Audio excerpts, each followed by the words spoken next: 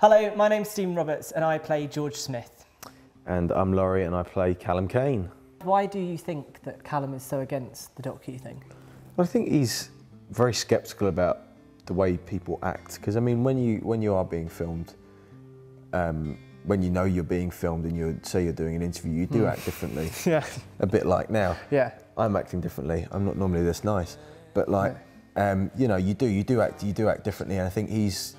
You're aware when something's watching you, aren't you? Yeah, I think so. Yeah, I think you're even if you're not necessarily being filmed or if somebody's watching you do something, you kind of play up to things like you as Callum puts it in the thing, you're kind of just creating an image of yourself that you'd like to be, but you never will be because it's not really you. Yeah, kind of thing. Heightened, idealised. Yeah. Yeah, and I think also he's also very sceptical about Dylan's quest for the so-called truth. Like I think he's not happy about the way he's going about it, really. I don't think in the slightest. There is definitely a 10 now, isn't there, that everything, we have to live our lives through these social media, networking things like that. I remember when I was younger, it used to be MSN. MSN, yeah. I used to come home from school and used to go on MSN, yeah. And be on there all night.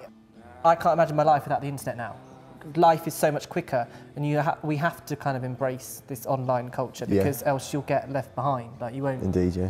I think it's how much you embrace it. And I think like now, like we were saying, with this culture of like online almost addiction. I was reading this article the other day where it says that it has turned into an addiction for some people. Like some people can't stop refreshing the page and looking at it. And but do you know what? Actually, at the weekend, my phone completely broke, and I had to get a really basic phone that just made calls and texts, and I found it really refreshing. Because I didn't have to look at Facebook or Twitter or anything like that. I didn't, and do you know what? My life was fine. Within the whole realms of the online community, you have to question why you're tweeting at any one time. Yeah. What is it to provoke? Is it to provoke a reaction?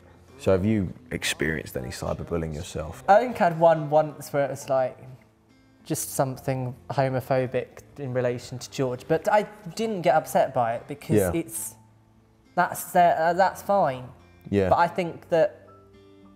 But is it really fine though? I mean, I know what you're saying. It's not fine. It's not fine actually. It's maybe like I mean, I understand what you're saying. You just brushed it over. But if you'd taken that more to heart, you know, or do you know what I mean? I think if you were unlucky enough to get it repeatedly, it would really take its toll on you.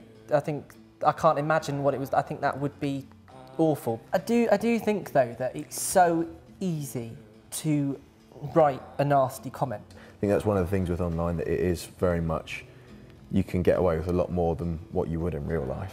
Because you know, if somebody said something offensive to me in real life, I'd probably you would take that person. I think as well, I think that things can get, I think sometimes when you write things on sites, the way you say it over in your head is not the way that it's perceived or written. You write something and it's meant to sound quite joking. It doesn't come across that way.